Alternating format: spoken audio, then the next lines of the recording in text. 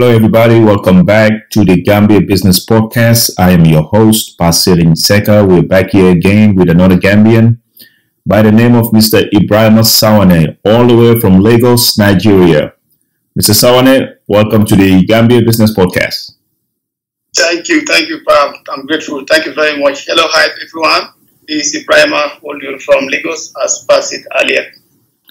All right. Now, everybody will be wondering, what are you doing in Lagos, man? Yeah, I work with investment bank. We focus on infrastructure within the finance division called Africa Finance Corporation. It was purely set to help in terms of supporting the infrastructure need within the African continent. All right, sounds great. Before we go any further, I'll just give you the chance to do a brief introduction about your background, what part of Gambia you're from, the schools that you've attended, and from there we can go into the business part of this conversation. So thank you very much. Once again, I always like to introduce myself as a village boy. I'm from the Central River region, a village called Saruja. It's next to Brikamaba. I did my primary school in Brikamaba Primary School and Junior School. I went to Nusrat Senior Secondary School in 2000, finished there in 2003. Then from there, I attempted to go to University of the Gambia. I got admission, but I dropped out for a reason of funding. But I didn't give up. I followed that person. I started looking for jobs. I work in GT Bank Gambia. Whilst I was working there, I decided to pursue my education. I did CAT, Certified Accounting Technician. From CAT, I also did ACCA. Before I finished ACCA, I moved to Eco Bank in 2007. From ACCA in 2009, 2010, 11, I got a job offer to come to Nigeria. And in 2013, 14, I did my MBA with Edinburgh School of Business. And thereafter, I've been doing multiple personal development courses and programs. And the latest one being the Certified Islamic Finance Expert. All right. Well, that's great. Now, just talking about that Certified Islamic Financing Expert, I mean, one thing that I've always not understood is, and a lot of people have asked me about this also, is the Treasury bills. You have like the regular Treasury bills, and you have the Sukuk al-Islam. I mean, what is that?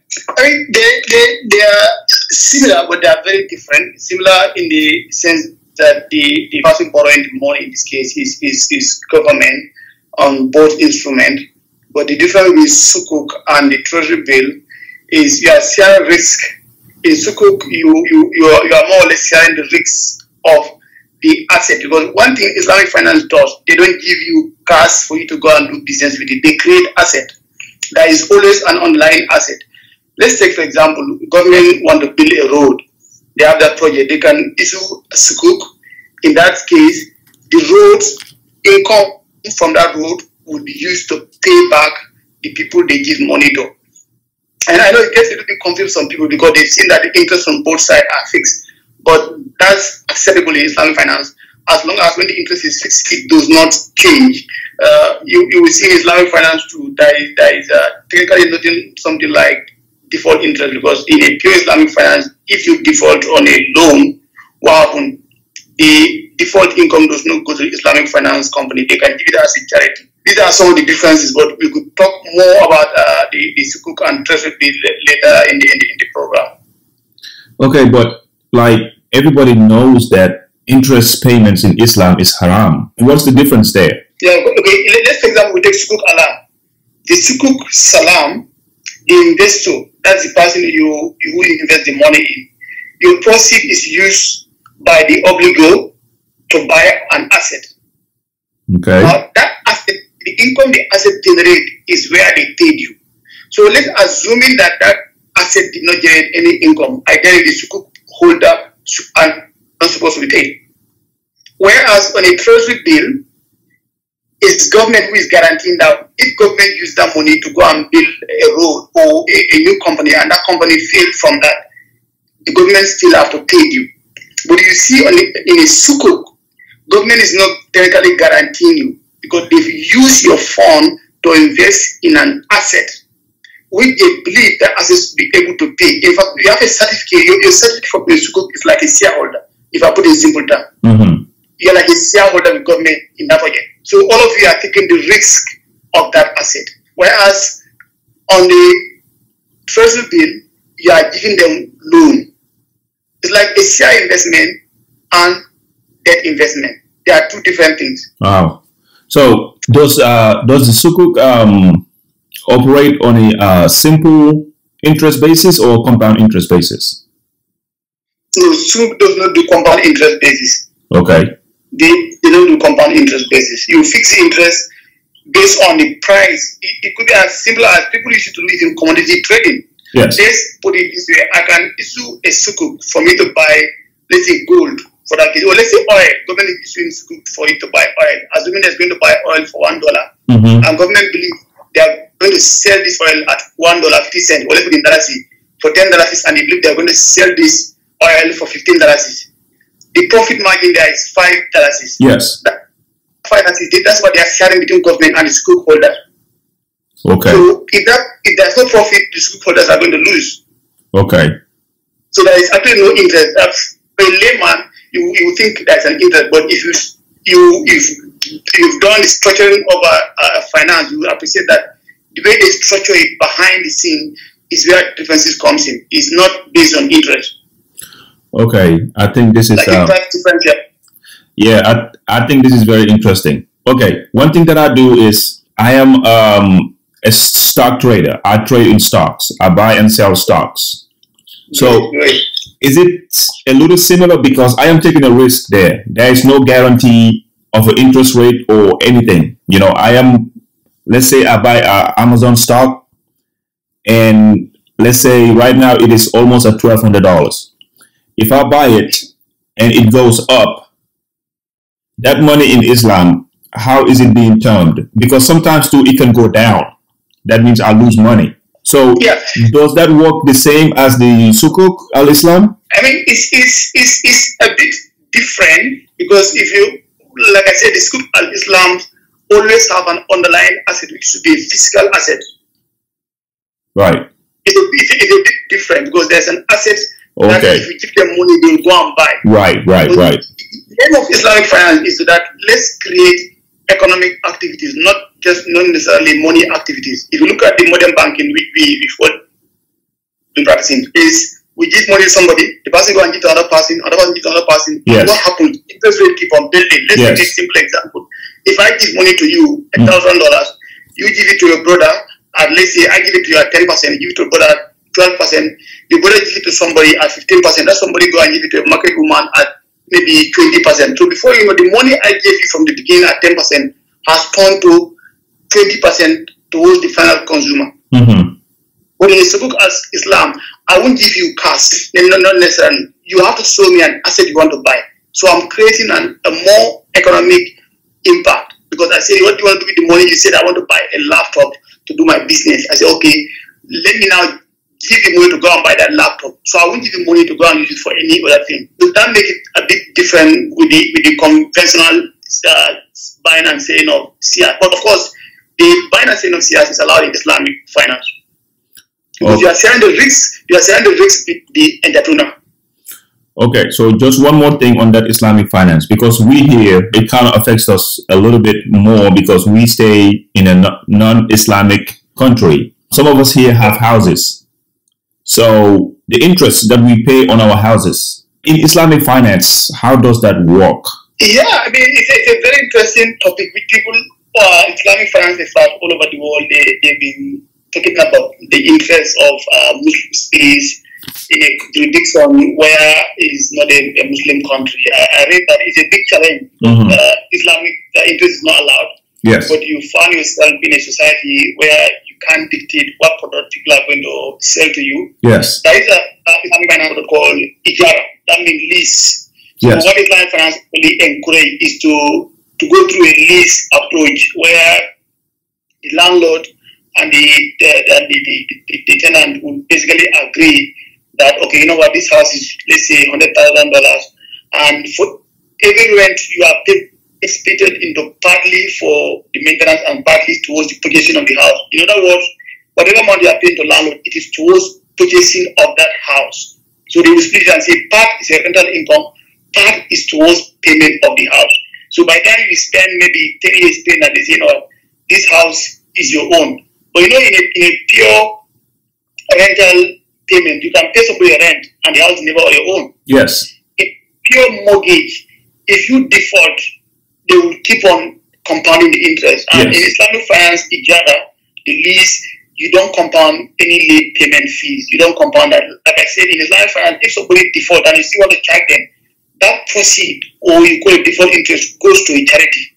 Okay. It's not allowed for the investment company to add it as their income. So right now, let's say I have a house and I did not default on my payment. I have a 30-year mortgage. I did not default on my payment. I'm paying my payments regularly until I pay it off. You know, what's my judgment in terms of Islam? Am I, just like they say, maybe go to hell, or, you know, however they say it? Like, what is going to be my judgment? That one now becomes more spiritual but the general truth is that there is no agreed school of thought on it, because somebody is born in the US is by more or less, it's not his fault. It's the same God that decided to born that person in the US, and he found himself in the US or any other country around the world. My personal opinion on it, and based on what I read from some of the great scholars on Islamic finance, is that you first of all try to look for opportunity where you can get a mortgage from a bank that will work in line with Islamic finance principle. Yes. But if you don't have that and you still need it, it's not become issue of a personal judgment that should I go and get that loan if I don't have the money. Save by yourself. If you can save by yourself, it's great. But if you can't save it, unfortunately, you have no choice. But you should always be working towards exiting that position if you have opportunity. Yes. Because generally, we are discouraged to tell somebody you are going to hell, because I think God is the one who judges everyone. So by committing one sin, also, I personally feel we, as a human being, we don't have to tell somebody you are going to hell. Yeah, you know, our people, you know, they're so quick at saying that, you know. So it's really nice that you explain that, you know, because I've always tried to find somebody who's a little bit knowledgeable about Islamic finance to explain this to me. But it's really nice that you did. So the way I came to know you was through Treasury bills. Your website, Business in Gambia, I've referred it to so many people. There's a lot of valuable information there. Anytime you type Treasury bills in the Gambia, is the one that comes up first. So what happened to the Treasury bills, man? Because last year by this time, in 2016, the 365-day Treasury bill was somewhere around 22%. But right now, since this new government took over, it's been going down every month, and now it's about 6. What's going on? Yeah, Treasury rates have gone down for quite a number of reasons that we can observe at the front end. There are some which you wouldn't know, but I think it's partly a strategy or deliberate action from the government, because they have not increased their borrowing appetite from the local market. And I see a lot of cash down there in the banking sector. Banks are still on a lot of deposits. If the saving is very simple in economic, if the demand is not growing while the supply is growing, at the end of the day, what will happen? The price tends to go down. So in a simpler term, government is not borrowing more money, because we've seen that with that MPC report. We've observed that the borrowing level has not gone up from the domestic point of view, whereas the deposit liabilities in the banks are growing, and the banks need to place that money somewhere. Of course, bankers also are not lending, not using the money down there for a different obvious reason. But then this depository bill rates to go down, but it went at a very low level, as low as 3%, 5%. I do not think that one is sustainable, because the government still needs something. It will likely come up again. Yeah, because like sometime last year, man, people were just talking about it, everybody was getting in it. Everybody wanted to invest in the treasury bonds, treasury bills, because like if you look at it here, our mutual funds, some of them are good, but the average only gives you about 8 or 9%. So if you can invest in something that's going to give you 22%, I mean that is really good. So that's right. There are good sides. There are good sides to read because as a country, if treasury bill rate goes down, it means the interest expense of our government is also coming down.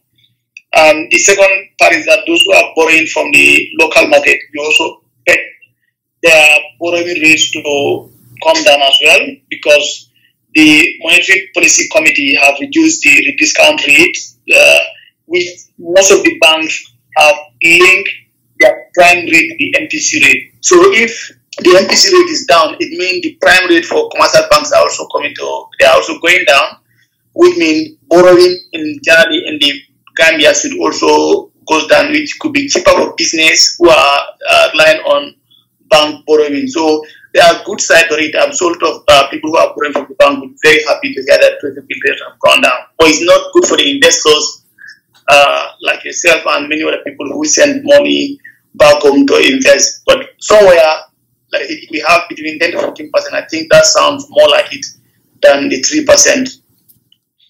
So overall, in terms of the government, this is good. Yeah, I think so. It's good on that.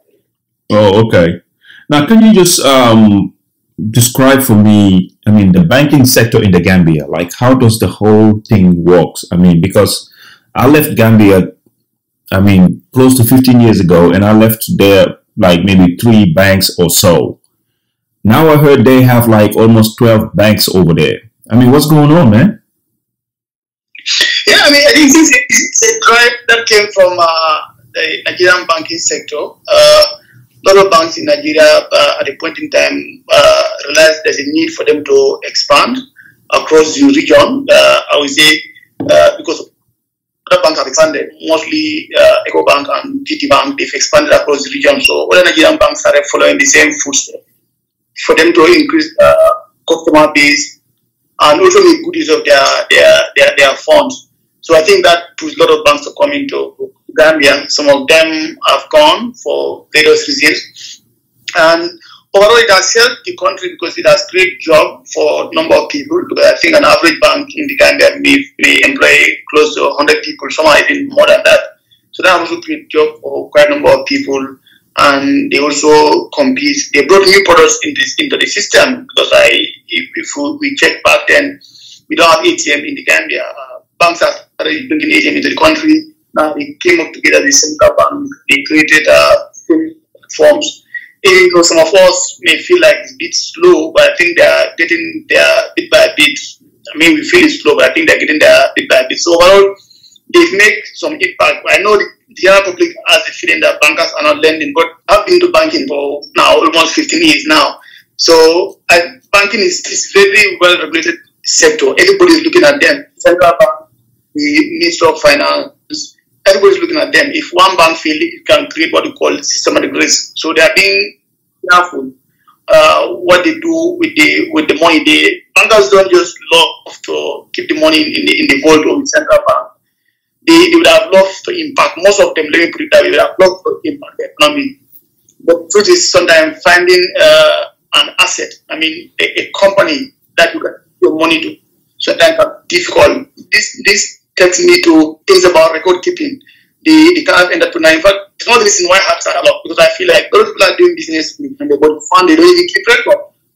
And now if you go to a bank and say, lend me money without any record, they want to do something that sort of convince them that it won't be a bad credit. If they don't have that kind of asset, they will definitely keep their money to themselves. If they are not convinced, the money is not their own. It's like you abroad, a lot of people abroad, a lot of people in the country who has worked their pension funds and everything are in those banks. If one bank goes down, that's how we are going to know how impactful they could be on the whole economy. Yeah, but now let's say there's a high school graduate he has this idea, this big idea that he can start making money, or like maybe even start employing other people, but he doesn't have the funds to do it. How does he go about with the bank in order to get the funds in order to transform this idea into a business? I would first of all say banking should not be a starting point. For some reasons I mentioned earlier, but there are currently platforms in the Gambia that could help you. One of them, or two of them, I would recommend. One of them is Gambia Startup Incubator. I've worked with them last year. I was at their seminar, Youth Entrepreneurship Summit, where I presented a paper there. So that they are doing very well. And the new project they also started again, Gambia Youth Entrepreneurship Fund, something like a project. That all these projects are there to help young people, because these are things which bankers will not. Bankers don't look at greenfield ideas. They don't just take a new idea because the risk is very high. It may fail, it may not fail. Yes. The new person who has an idea and he decided to divert the fund help. So the state bankers coming is when somebody develop their idea, it becomes marketable and the banks are convinced. So it's something government should create a platform. I've been in Nigeria, I've seen so many youth fund platform with government does across various sectors. So I think if you want to drive youth into entrepreneurship, apart from training, you need to create funds, both government and private sector. I think private sector out there who also will put some risk capital together.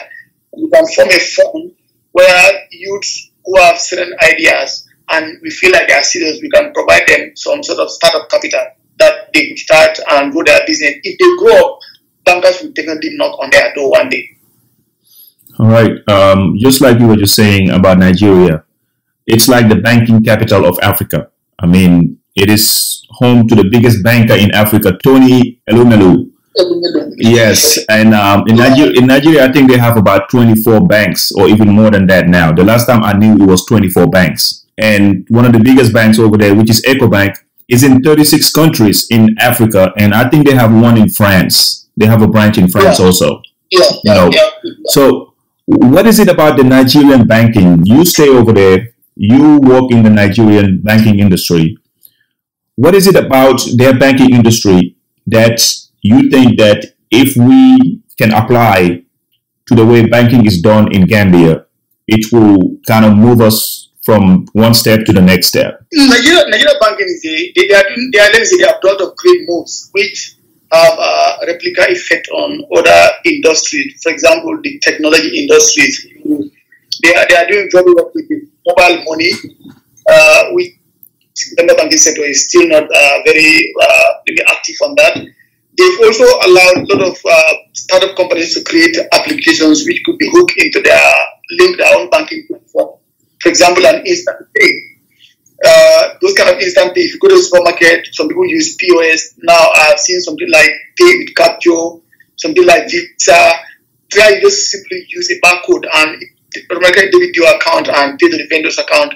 These are things that have created jobs in other sectors, like the startup world. And you've mentioned about somebody like Tony. He started a very good foundation in Nigeria, which he has now taken across the whole Africa. That they call Tony Elumelu Foundation. Yes. He's now found a lot of startups from his own wealth and some of his partners. Yes. But I think Nigeria banking also they are trying to move very fast on governance. I think a lot of development we could do even at the central bank level, that central bank of the Gambia, to sort of challenge the banking sector to move up. Product development, they did very well. A lot of products are now playing a key role in the market. Some of them I know it will take time in the Gambia, but we need to have like a strategic plan and a direction. When are we going to be there? They have stock market in the country. We don't need stock market right now in the country because we need to develop the money market itself. Their money market is very vibrant. They have a secondary market for Treasury bill where people can easily buy and it's active. They have a secondary market for bonds. And on the government that recently introduced what they call BVN, like a bank identity, which make it easy for them to track, because you have one number that everybody has as a bank account holder is unique to you. If you go to every bank, they know this number you have. So it means today, if government want to check all my financial activities according to this, so they can use that number and they'll be able to track. I think it is very important for compliance and governance issues. These are some initiatives we need to look up in India, because the world market the financial market is moving across the globe, and if you don't do certain initiative, other parts of the world they will and different people for us to start it. All right. One thing that you mentioned is mobile banking. We saw the M-Pesa in Kenya, which is really big. I mean, it is making huge strides right now, and I'm not sure whether it is in Nigeria yet. But do you think that we can have something like the M-Pesa in Gambia sometime soon? No, actually, Give Money have their own. That's still okay. Still have their own, but we need to promote them because we need to create more awareness about it. I think also Africa and GTP have something similar. Nigerians are doing great. I have a lot of our mobile money platforms across the country, but what I like about the mobile money platform, it creates more financial awareness, and it includes also the communities, the small vendors, people like me from the village. If you have this kind of mobile money, you can easily transfer money to people at the village at a very effective and a very secure way. So to be able to have access to banking, I think that's what everybody hopes for. Oh, okay. Now, one thing that I've seen you write, that you wrote about, was about robots, and here we call it artificial intelligence. Like, do you think with the way artificial intelligence is going now, that the way we know banking, like the brick and mortar, like, do you think they are in any kind of maybe extinction or something like that? Like, do you think there's a future for brick and mortar banking? I mean, in Africa, we still have a long way to go, because these are things that are currently in the US and some developed countries. But no matter how long it takes, it will enter into Africa as well. Yes. Because the thing is, the people who own the bank, they are looking for profitability, they are looking for productivity, they are looking to allocate their resources on other things that will not take up their time. Artificial intelligence, we've seen how they are doing very well in the US. Yes. Also, some restaurants, you serve you a tea. You just simply go to the machine to come and give you a tea, the tea you want. Yeah. And you also come into banking, but there are some jobs in banking that you can easily automate if everything is put into consideration. You can things like compliance. Yes. You can automate compliance. You can automate back office operations job. All these things, you will be surprised in 10, 15 years time if you see bankers reduce the manpower and increase the robot in those job functions. You can prepare for a manpower plan and what they have done, but you will see more robots probably those jobs. So it will be delayed because Africa in our infrastructure, we are still way behind. But whether it's 30 years or 40 years, they will definitely also enter into our market, just like other technologies have done. Right. Wow. All right. So now I just want you to do a little bit of breakdown for me, because there are different types of banks out there, and people may not understand how these banks work. I mean, most of us, what we know is just have a checking and a savings account. You just put your money there. When it's time to take it out, you go and take it out. But we have, of course, every country has a central bank. You also have corporate banks. You have retail banks. You have credit unions. You have investment banks. How will you differentiate these things in layman's terms so that folks can understand? Yeah, okay. If you look at the first one, central bank, most of their function is to work for government. Yes. Work to stabilize the economy. They have a key role, and in some countries also, they become the regulator of the commercial banks or all the other banks. In some countries, a different unit, like in the US, in the UK, they have the FSA. It's not the central bank, or not the Bank of England, but the regulator of the other bank. The corporate bank, most of their aims and goals, most of these people look at it from their aims and goals, that's the clients they want to serve. So at the end of the day, all the banks have one major function, which we know is the intermediate. But the corporate banks, their aim is mostly to serve the big client. Yes. So if you go there as a small client or as an individual, you may not get most good from them because their aim is they are telling the big customers.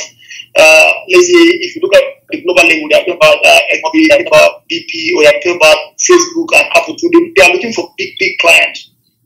If you go to Gambia level, most of the banks they combine this all together. They have them as a department. They have a bank, they have a corporate department, they have a global sales department. A retail bank want to serve the small SMEs and individual clients, or you can call them consumers. Those are the kind of target. And this also affects the kind of product they will normally sell out. A corporate banker will be talking about things like syndication. A retail banker will talk about consumer loan, car loans, come for higher purchase, mortgage. Those products you hardly see them in a corporate bank. Is once in a blue moon. If I would make a comparison, I would take somebody like Standard Gambia. It looks more like a corporate bank because most of the banks are corporate client. But you take somebody like a GT or Trust Bank, they are like a retail bank. But you can see they open branches all over the country. That's one thing you know about retail bank. They want to open branches all over the country or the community. They have so many ATMs, but the corporate bank hardly those kind of things. Investment bankers, they have some similarity with the corporate banker. The difference is their focus is mostly to raise money, and they do some advisory. If you want to raise a big money, either in the form of bond or in the form of syndication, you can approach an investment banker. So again, investment banker is most of the time is not meant for an individual. They may have a product that will serve the individual, but that's not made for them. So that's why investment bank also they have divisions or departments. That's why things like mutual funds comes in, where you can face with the who sell this kind of retail product. Microfinance is credit union at the lowest level at the community levels. If you look something like Alliance in the Gambia is a microfinance. Look at Supersonic. Normally, having access to that product is normally easier because they won't ask you to open an account with $1,000. They probably say $50, $100. They also give you a small loan as well. You hardly go to a microfinance, they will give you a $5 million loan. It's not common in the Gambia. If you want a $5 million, probably you will go to the bigger banks. So this is where there are differences. So at the end of the day, the most important thing for me, for most individuals, is where are you? Why this question is very important, because each and every one of us, we are at one stage or the other. Because in this generation, you can't say, I don't think I can open an account in a bank, because whatever level you are, if your salary is $1,000 or $500 in a month, there is a bank for you. You can start with a microfinance. You start saving $50 there, $100 there. Whatever thing you save, something will add on that. If you are earning $10,000 in a month, you can either go to microfinance or you go to a commercial bank in the country. If you are earning $1 million in a month, that one is a big one or a big gap. You can now think of something else, because you may probably feel that the commercial bank may not give you enough return. You can now start thinking of looking for products outside the country. There is no boundary to where you can invest your money in this modern world. All right. One thing I would like you to touch on before we move to personal finance and your book, of course, is the GDP growth rate in the Gambia. We've seen that it is projected to increase, and it hasn't increased, I think, since 2012. Okay. What can you tell us about that? I mean, there are potentials, because the change of government, when we had the previous government, some people have different perceptions about the government. When investors are coming to any country, the first thing they look at is the government. Mm-hmm. So if they feel they are confident enough to invest in that country, they will bring more money. This is whether you are a Gambian or you are not a Gambian. There are so many Gambians out there who don't want to bring their money into the country. Yes. So these people are now coming. You see some people have initiated different platforms. This effect of these actions is going to affect our GDP. We have seen, of course, foreign aid coming. The effect of this action is going to affect our GDP, because each and every action is giving somebody confidence that I can come to Gambia. I have been blogging since 2015, but the number of messages I receive from people inquiring about Gambia in 2017 alone is far more than what I've received in the past other years. Everybody's asking me, which sector can I come into? which product is good, or which product, how does it work in the country. So, and agriculture, I've seen from the government report as well, they also expect agriculture also to boost. And I think we are definitely going to grow if with the right implementations of the policies. We're definitely going to grow the GDP in other few years' time to come. Do you have confidence in this government that they can do that? I think so. At least for now, the direction they've started, I have some confidence because there are a whole lot of changes we are going through at the moment. Or let me say, started since the new government came in. Is sometimes not easy because you see, they will say Rome was not built in a day. Yes. So if all of us acknowledge that certain things were not right before, if those changes are coming to come, it's not only one area because it's not only about economy. You have to look at social issues. You have to look at the health issues, legal issues. Before we face out all those, my major hope or my belief is that we are going to see more impact in the next government. Whether it's going to be the same government coming back, but I expect to see more impact in the next government because I'm assuming that this government should make all the groundwork that we need for us to take Gambia to another level. But we've seen the kind of people they've currently. I got a message that they are doing a survey on diaspora. They want to have an idea about where are Gambians right now, what are the kind of skills they have, what are the talents they have, so that what are they doing even outside, so that they can develop a 10-year strategy that would be able to get involved with diasporas in the development of the country. And this was something I wrote about in August. So I was very happy when I saw that they are doing that program right now. And it's also involved some very well-renowned Gambians like Professor Fall. I think he's in London. Yes. He's working with the government, which as a Gambian, I'm very proud of that. We need to know where we are because people are doing very well across the globe. Mm-hmm. If we can all come together and if they continue and develop that strategy for various sectors, apart from diaspora, they go and look at the youth issues, entrepreneurship, technology. They look at the whole economy together. I believe if we implement them, we should be able to another Gambia, which is going to help all of us. Well, hopefully you do not count yourself out because I think you will also be a very good resource. I mean, a lot of people have learned from you, from information on your website. What can you tell us about the website? How did it come about? Yeah, I was there in 2015. So when I traveled to Gambia, I spoke to one of my brother. He's currently doing his in Dakar. He used to lecture at the University of the Gambia before he left. So we spoke about issue of personal finance that's around the Gambia. He said, you know what, let's go as a program. Let's start it at the University of the Gambia. So I went to the University of the Gambia. I presented a seminar there, like a 3-hour seminar to the students. I think Ecomansa, they have this kind of association there. I presented the papers to them, and they are very happy. Some of them appreciate what the paper was about. Then it now motivated me. I say, you know what, if these people are having this, I imagine these are university students. What's happening to those who do not have the opportunity to go to university? Then I say, you know what, let me start a blog. Let me start to write something about this frequently. Then I started that in 2015. 2016, I went back again. I met a number of students in Gambia College, the agricultural students. They are also very happy. So anytime I keep writing, a lot of people give me feedback. So overall, I feel that because our current education system is not teaching us about personal finance and business development, we have to do it one way or the other. Because if you look at it in the West, they've added as part of their curriculum that they teach personal finance. And I'm hoping that one day the government is going to consider it as part of our curriculum. If we can't do it at the junior or senior school, why don't we start at the Gambia College and University of the Gambia, where they learn about personal finance and management, because they are very important, critical issues. I always imagine somebody goes to school for 14 or 15 years. Now you start receiving your salaries and you do not know how to manage that money. It's kind of look very painful because almost all of us, we suffered a lot to get to earn that education and started working.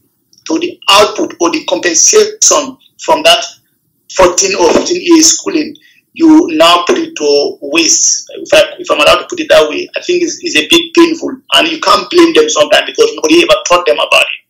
Yeah, that's right. I mean, personal finance is something that is very, very important, not just for the individual only, but for the country as a whole. I mean, just like you said, we were not taught anything about money. You know, most of us came from very, very humble backgrounds. Like so many of us right now, we are making so much money that our parents did not make, you know, during their whole lifetime. You know, that's the amount of money that we are making. If we don't know how to manage it, I mean, it is just going to go to waste, just like you said. What are some of the quick tips that you can give us about good money habits and wealth building? I think one of the things I would say is about planning, because you see, if you have no plan, if you find it difficult to progress, whatever it takes. If you are going to school, you plan in the morning and say, what subject am I going to have? You see, a good student does that. A good teacher as well will say, I'm planning which subject am I going to lecture today. So if you are also going to the issue of money, you have to plan, and planning comes with, you have to have a goal. What for example do you want to achieve? You depends on your age. People have different goals.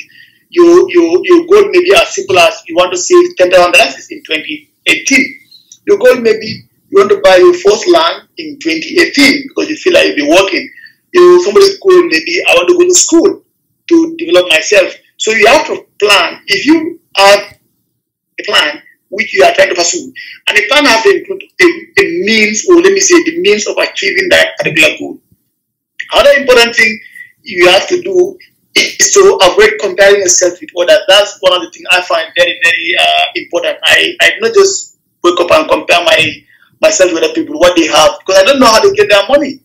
I don't know how to get their assets. So I focus on my goals. If I want to achieve something, remember I told you that after my senior school, nobody paid school fee for me. Yeah. My ACC, my CAT, my master's, my fourth degree, I paid everything by myself. It wasn't like I was paid very well. It's simply because I planned that these are educations I want to have. Then I couldn't afford to go to abroad to go and pursue education. I think that doesn't mean I can plan for money to pay something and acquire more knowledge. So, but I don't compare myself with any other person. I feel like I am on my own. I'm growing. As long as I'm improving, it's good for me. You also have to avoid loans. That's the consumer loans. I always tell people there are two types of loans. You have the good loans and the bad loans. If you take a loan simply for you to go and buy a new phone, except you are into a business that requires a phone, but just to say iPhone X is out, you want to go and buy a new iPhone X, I don't think it's financially wise, because you are taking a loan to buy something that will not add any other value. It's only taken from you. Before you know, iPhone X1 or X2 is coming out, which will make your iPhone X look outdated. Are you going to buy another new iPhone? Of course, some people do it. They will go and trade that other one out. Or you go and use a loan to go for holiday, credit card, or any other loan, consumer loan. These are loans basically, they don't add value. But if you look at an investment loan, the value added loan, you take that loan, you buy a property, the property increase in value, or a land, or the property generate rental income for you. Or you take that loan, you go and buy or invest in education, and the education is going to give you more awareness, add value to you, become a better employee or a better entrepreneur. I think if we focus on these things, they will definitely help. There is a whole lot of tips, because we don't have much time, but there's a whole lot of tips I put out there on my website, and I'm working on the next one. Like if I say you're due for 2017, I'm working on 2018 version of the article, which will be out very soon. All right, the website name is businessingambia.com. I have learned a lot from it, and hopefully folks will go in there and look at some of the articles that you have. Very, very helpful. Before we close, I would like you to talk a little bit about your book, which is a really good book called Past 12 Proven Secrets to Pass Any Professional Exam at the First Sitting. What can you tell us about this book?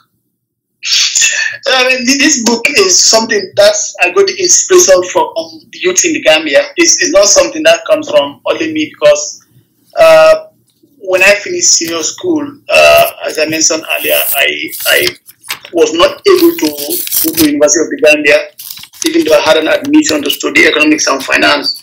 Then, due to lack of funding, I had to drop out of the University of the Gambia after spending like one semester. Yeah. But I now say, you know what, let me go and look for jobs. I went to search for a job. The first job I got was to be a teaching assistant in Nusrat High School then. From Nusrat High, I was lucky to have a job in GTB. And once I was in GTB, I said to myself, I have to develop myself. I cannot just be in the bank and thinking that I'm okay now. Then I followed the CAD route from the Certified Accounting Technician. Then I went into ACCA. I was doing a full-time banking job, so I cannot go and attend a full-time class. And then Gambia, I don't know of any part-time. So everything I did was through self-study, basically to cut the long story. So I studied the ACCA through self-study, just by the book, ask people around, and that's how I was able to pass all my exams. At the first attempt, I didn't repeat any paper. Then, of course, my colleagues, my young people here about this, people keep on asking me. I know, like somebody in Israel, Mr. Kemuka, will keep on telling people, oh, I know this guy did this thing without going for any classes. So a lot of people keep on asking me questions. How did I do it? Then that was how I first wrote an article about the whole thing. When I wrote the article, still people keep on asking me. I said to myself, you know what? This is like a challenge for me. If young Gambians are asking me this, why don't I put a book out there that they could benefit from it? No, even if I don't have time to respond to everybody, I could easily refer them to that book. So that was how I came up with this book. And I also researched beyond my own understanding about the arts of learning and passing exam. I've researched from different professors around the globe. I've put all those things together.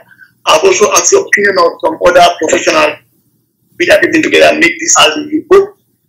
I've got it published on Amazon this year, October, and in November it became a bestseller on three categories in the US.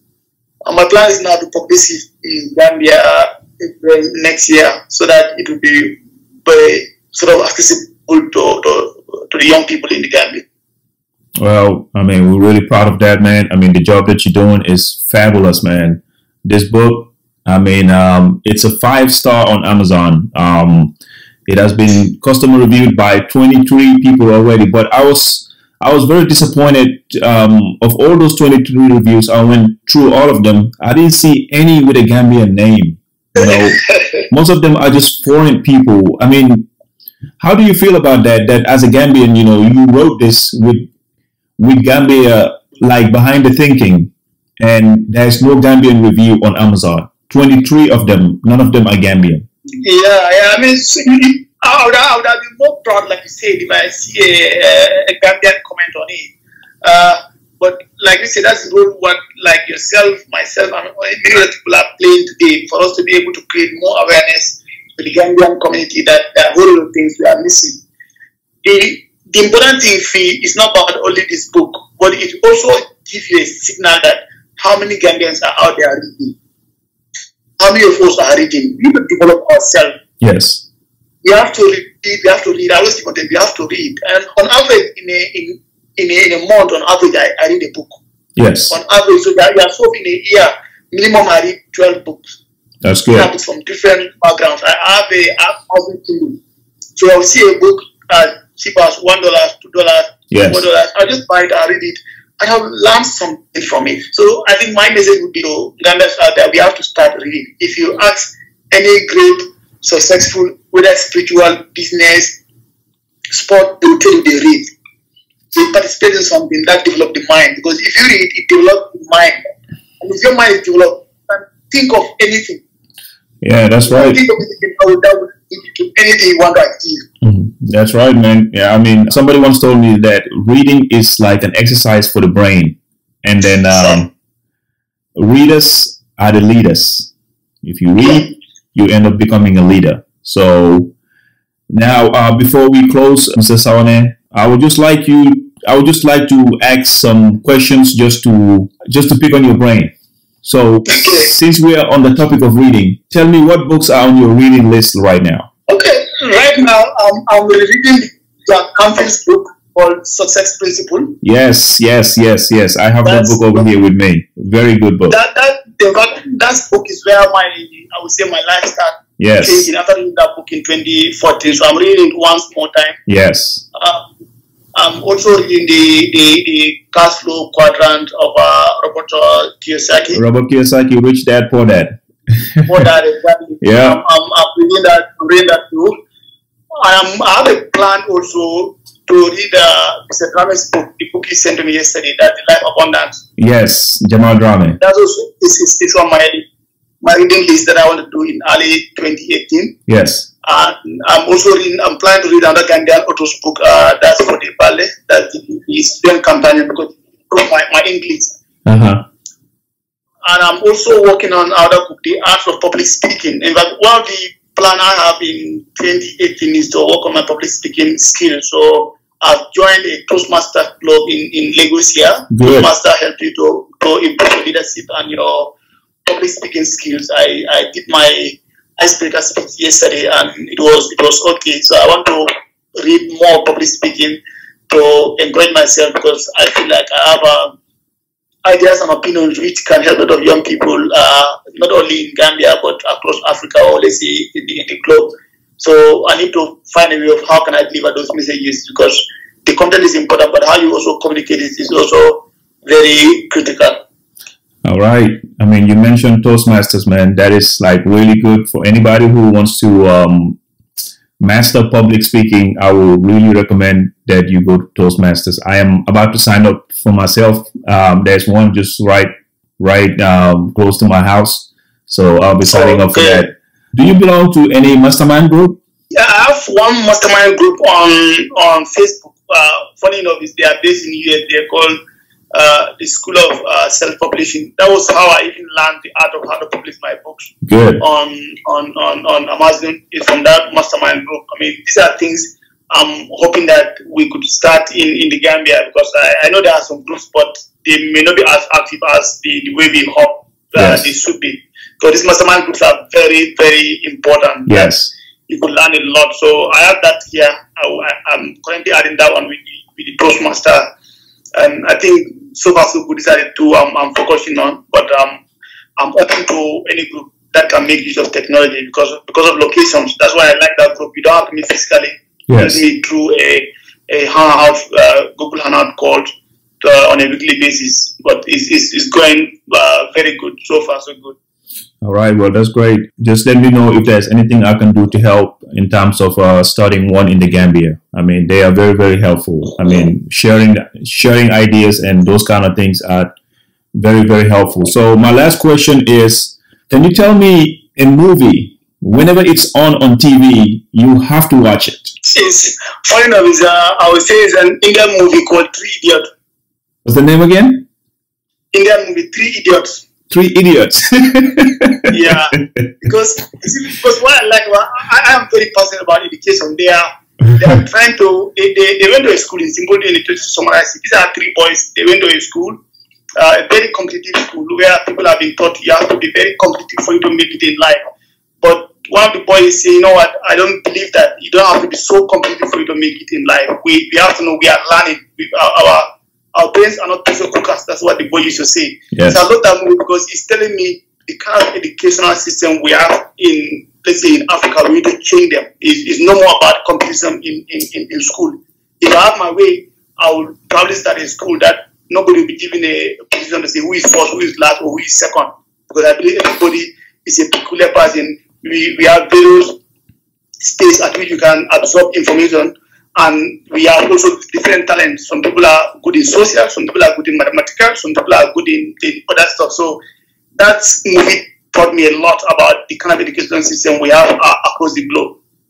Oh, that's great, man. I mean, I really appreciate you taking the time, man, talking to me today. I've taken so much of your time, but I've learned so much from you also, and I hope the audience will also be able to learn a lot about some of the things that you've said. I will just let you do your closing remarks, whatever you want to tell to the folks out there. And I want to say thank you once more for you organizing this very educative platform, because I've listened to bankers, discussion with bankers, and it was very good around the wealth building, which I agree with most of his opinion there. And I'll put it to the young people because I feel like most of my target audience are young people because we are the future leaders of Africa. prepared. We, on our own individual ways, we should be ready because there is a lot more coming. A lot of changes are coming around the globe, whether we want it or not, we'll be part of it. Whilst we are thinking about the arts, some people are thinking about the other space out there. So we have a lot of responsibilities coming from us. If we want to see changes in Africa, we have to be involved, and we have to be involved with all our hearts, all our passion, not for ourselves, but for our community, the generations who are coming to benefit from our work. When you always hear about what's sustainable, it's for us to be able to start something which generations to come in the future can benefit from. So whatever thing you are doing, if we think along that line, we should be able to create value for ourselves, which our kids, our grandkids will be able to benefit from those efforts in the future. All right, that's a powerful message, man. Hopefully folks will let that sink in. I really appreciate the time, Ebrima. I wish we had more time. I'm sure we'll get in touch privately and we will talk about so many other things. So, but this is the time that we have today for the program.